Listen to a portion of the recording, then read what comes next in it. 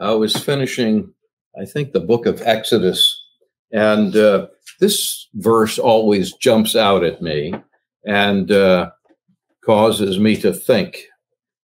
In the various furnishings that God gave Moses instruction regarding the pieces that would be in the tabernacle itself, and in the tabernacle, it had two parts to it, two rooms to it, right? Separated by a veil, a curtain. When you entered the first veil, you would be in the main room where the priest entered every day to minister, to serve the Lord in what was called the holy place, okay? But remember, there was another room separated by that veil, that curtain, that was behind the first room. It was smaller, and it was only entered once a year by the high priest on the Day of Atonement. That was called the most holy place. So the holy place, the most holy place. Well, in the holy place, there were various pieces of furniture that God prescribed were to be put in there. One of which was a 7-branch menorah. Okay. This is a Hanukkah menorah. It's not 7, but it's 9 branches. The one out front, of course, is called the shamas, or the servant candle, that lights each one of these candles to commemorate the 8 days that the Jewish people celebrate the Festival of Lights, or Hanukkah. The reason it's called the Festival of Lights is because when the Maccabees defeated Antiochus, they cleansed the temple and they rededicated it. And they lit the menorah, the 7-branch candlestick. They lit the menorah, but they only had enough uncontaminated oil sufficient to burn one day. And it would take 8 days for them to prepare ritually permissible oil. However, as legend has it, miraculously, that one day's worth of oil continued to burn for all 8 days till they were able to prepare the proper oil. I'm reminded of that when I read Exodus 27, verse 20, where it talks about the oil that was to be used in that menorah, in that lampstand. It says, "And thou shalt command the children of Israel that they bring thee pure olive oil, beaten for the light, to cause the lamp to burn always." Now, what's significant in that description is that it is a call not just for olive oil, not just for any olive oil, but for pure, what is called beaten olive oil, which is the superior quality olive oil. Before the unripe olives are placed in a press, they are gently pounded in a mortar with pestle, and as a result, they bleed a clear, colorless, virgin olive oil that is then drained into a container beneath it. And when that virgin olive oil is used as fuel for lighting a lamp, whether it be in an ancient home or here in this case, the menorah in the tabernacle, the light would be almost smokeless, and it would produce a pure and a bright light, which, as you know, in the Old Testament, the Holy Spirit is symbolized by oil. So that pure beaten olive oil really is kind of a picture of the perfection of the Holy Spirit of God. But then also, think about that menorah that oil was poured into, that menorah, that 7-branch lampstand was actually, it was the lamp that lit that holy place. And it was to be noticed in that 20th verse that I've just read of Exodus 27, the lamp was to burn always. It was to never go out. This 7-branch menorah used to light the holy place in the tabernacle, it was the responsibility of Aaron and his sons to see that it continually burned and burned bright day and night. I think the menorah is really a symbol of Jesus, who is the light, right? He is called the light of the whole world.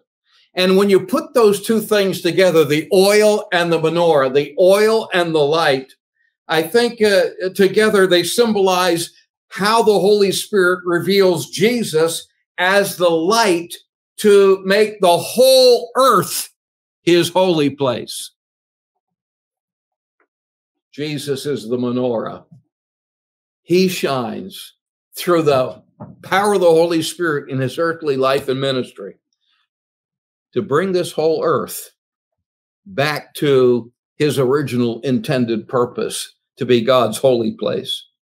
Well, let's talk about another part in this, and that is how oil was not only used to light the menorah in the holy place, but how this oil was also used to be poured on people. In fact, kings and priests in ancient Israel were anointed with oil. They were anointed with oil, and it was a sign that God had chosen them for that specific role that they were being anointed with oil for. And when Saul and David, the first two kings of Israel, for example, were anointed with oil by the prophet Samuel, the Holy Spirit came upon them for that role, for them to fulfill that role as king. Did you know, and I think you do, that Messiah in the prophets was to be marked by the presence of the Holy Spirit upon him? For example, Isaiah 61:1, the Spirit of the Lord is upon me, and he has anointed me to preach. Jesus quoted that very prophetic utterance when he preached in his hometown synagogue in Nazareth. He quoted that. In fact, the word Messiah, I'm sure you all know, is literally the anointed one. The Messiah, the anointed one. And one of the most significant aspects of Jesus's baptism is when he came up out of the water. The Bible says that the Holy Spirit descended upon him in the form of a dove. The Holy Spirit descending upon the Messiah. It's really symbolic of his anointing as he is assuming a new relationship as the Son. The Holy Spirit is assuming this new relationship with the Son of God as he is going to enter into his public ministry. He is Spirit anointed. And it's notable, I think, that this anointing of the Spirit, symbolized by the dove landing on Jesus's head as he's beginning his public ministry, it's notable that that preceded him having public ministry. This anointing. The 12 disciples, or the disciples of Jesus, were told that he was going to go to his Father. But when he went to his Father, the promise was that he said, I will send upon you the promise of the Father, which was the gift of the Holy Spirit, that when he went to glory, he would send the Spirit upon them. So as a result, the 12 were instructed to stay in Jerusalem until they would be endued with, until literally they would be clothed with power from on high, power being capital P, meaning the Spirit of God himself empowering them. And then you remember the early church itself was not released for witness was not prepared to be his witnesses, to let their light shine, you might say, till the Holy Spirit came upon them. And that's exactly what Jesus told them just before he ascended to heaven. He said to them, after this, the Holy Ghost will come upon you, and you shall be witnesses unto me. And that's exactly what happened in Acts chapter 2 on the fulfillment of the feast of Pentecost, when the Holy Spirit descended upon them and they were all filled with the Spirit of God. Believers, you and I, who claim to be God's people, we can never accomplish effectively an enduring work for God till you and I as individuals are anointed with the Holy Spirit. Without his anointing, we are not fully equipped to minister to other people. For instance, listen to what Paul says in 2 Corinthians chapter 3, and beginning in verse 3, he says to them, you are my epistle, my letter of Messiah, of the Anointed One, ministered by us, written not with ink, but with the Spirit of the living God, not in tables of stone, but in the fleshly tables of the heart. He says, not that we are sufficient of ourselves to think anything as of ourselves, but our sufficiency is of God, who has made us able ministers of the New Testament, not of the letter, but of the Spirit. For the letter killeth, but the Spirit giveth life. And then just the next chapter, in chapter 4 and verses 6 and 7, here's what Paul says. For God, who commanded the light to shine out of darkness, hath shined in our hearts to give the light of the knowledge of the glory of God. But we have this treasure in earthen vessels. Literally, our bodies are like clay jars, like clay lamps. We have this treasure in earthen vessels, this oil of the Spirit. We have this in these bodies, that the excellency of the power may be of God and not of us. So perhaps we should ask ourselves, how's your oil supply? How's your oil? We heat our home with diesel oil, right? With number 2 diesel fuel, which is oil heat. And we're an automatic fill up. In other words, when it gets to a certain point, they automatically come. So we're not supposed to run. But believers can run out of oil spiritually. That's not that they lose the Holy Spirit, but they don't have the Holy Spirit's anointing in their lives.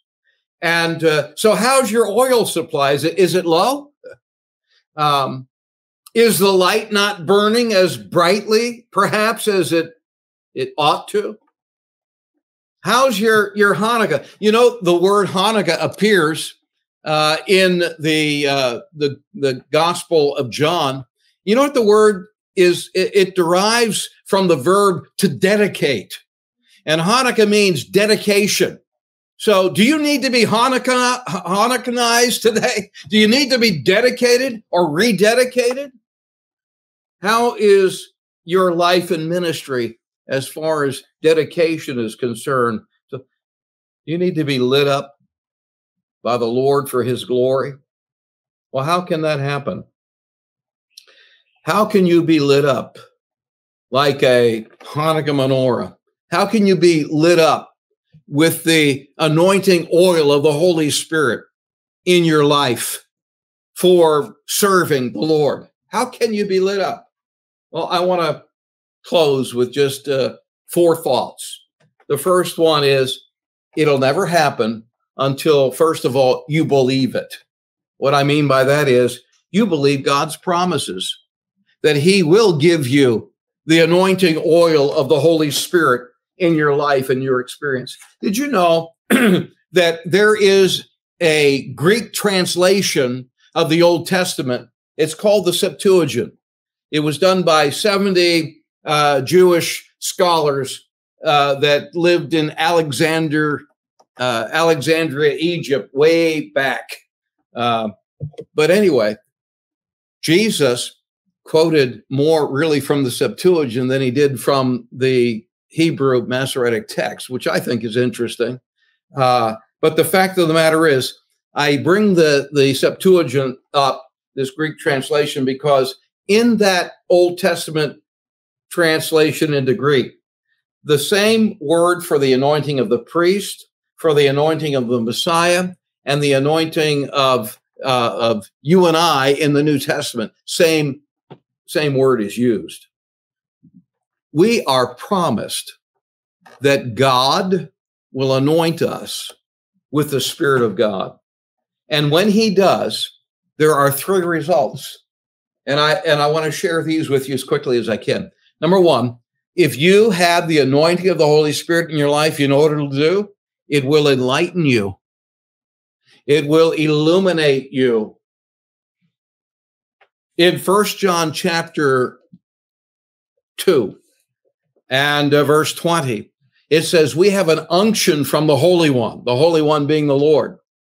In the 27th verse, he tells us what that unction is. In fact, the word unction and the word anointing in verse 27 are the same word. He said, and we have an anointing of the Holy Spirit so that we need not that any teach us. We have the teacher who anoints us in us. That anointing, that understanding, that illuminating is really that the Holy Spirit of God, when he anoints us in this way, he invigorates our mental faculties so that we are able to see great truth in the scriptures. And that truth jumps out at us. That truth grabs us. We get insight and understanding into that truth. That is the Holy Spirit's work of anointing. It's an anointing that enlightens. But there's another aspect in which the Holy Spirit promises to anoint us, and that is in the area of holiness. If you struggle living a holy life, you need the anointing for that. It doesn't happen by human effort. The anointing of the Holy Spirit is so that we can live a holy life.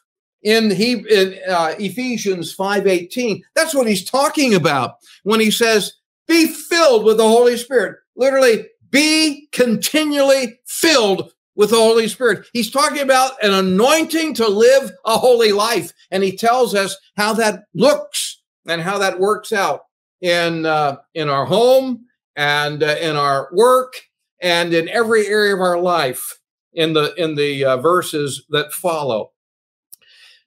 The anointing to live a holy life is a life that is infused with Jesus's holy life, which is a loving life as well.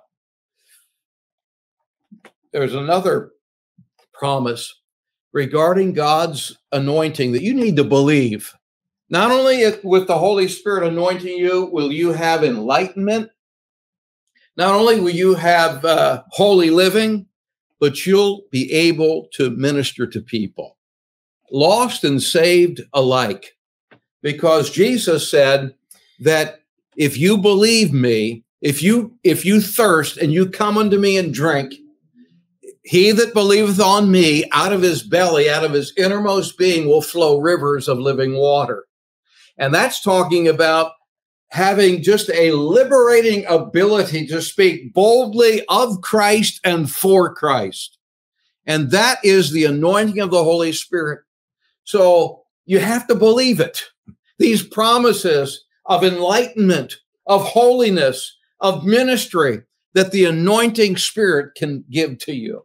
And then once you believe it, it doesn't happen automatically. You got to ask for it. You got to ask for it. In Luke chapter 11 and in the 13th verse, just previous to that, Jesus says this.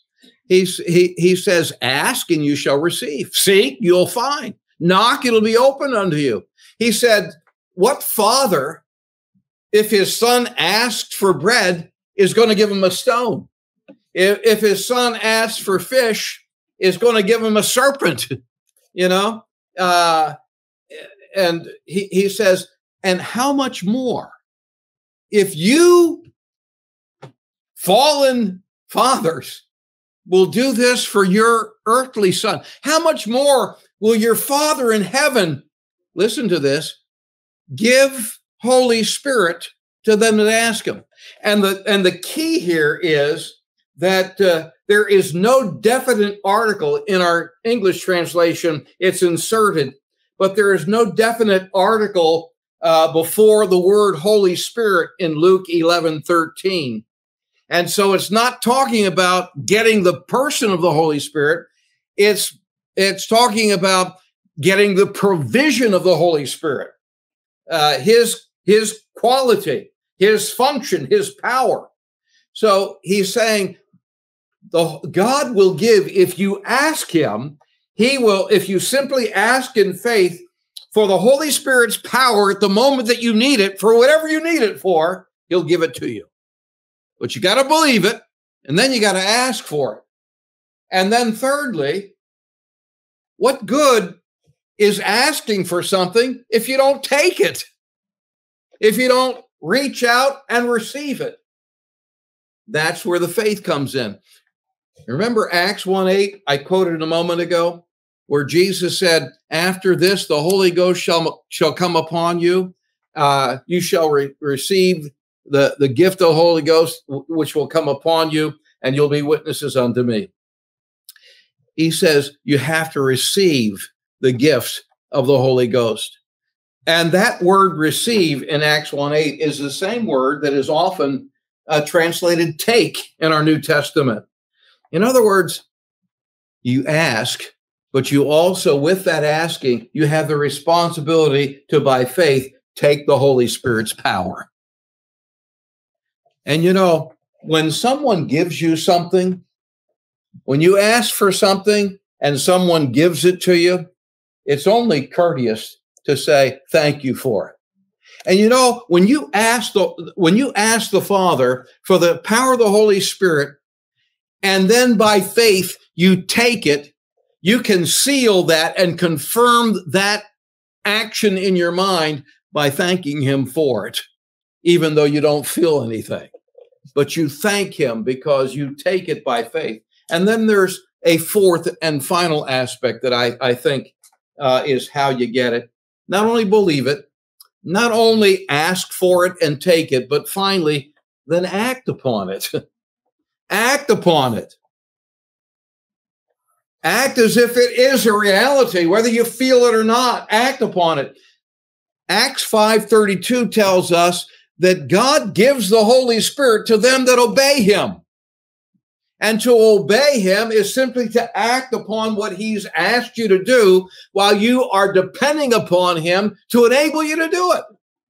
You act on the reality that the Holy Spirit is enabling you at that moment. You step out in obedience to the command of God or to the will of God, and you simply trust him to enable you to obey, to carry it out.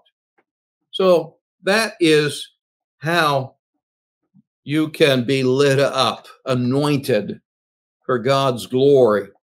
You have to believe it. He promises it in those different areas I've mentioned. You got to ask for it. Doesn't happen automatic. And then once you ask for it, it doesn't make sense unless you take it too. And then when you take it, then act on it, utilize it, and see God work. And you will see God work. I heard a story of a little girl. They were singing a song in church, and the line of the song said, "Send the fire, Lord, send the fire. Send it if we send it, we implore thee. Fill us with the Holy Ghost as we bow before thee." And those words, "send the fire," startled the little girl, and she, of course, thinking literally, thought the worst case scenario, and she tugged on her mom's dress, and she said, "Mom, do they really mean it? Send the fire? Do they really mean it?" Do you really believe that God will anoint you and that he will send the fire, so to speak, of the Holy Spirit in your life at the moment that you need it? If you will believe him, if you will ask him for it, if you will take it, and then act upon it? Some of you have experienced that. Others have not yet. And it's about time you experience that anointing oil of the Holy Spirit empowering you to do what otherwise you couldn't do. There are people that don't serve the Lord in certain areas because they don't think they can. Well, that's really the first step to being able to serve the Lord, is just recognizing I can't. But as I depend upon you, if this is your will for me, you can make it happen. You can do it through me. And that's an area, that's a place that we need to get in our life with the Lord.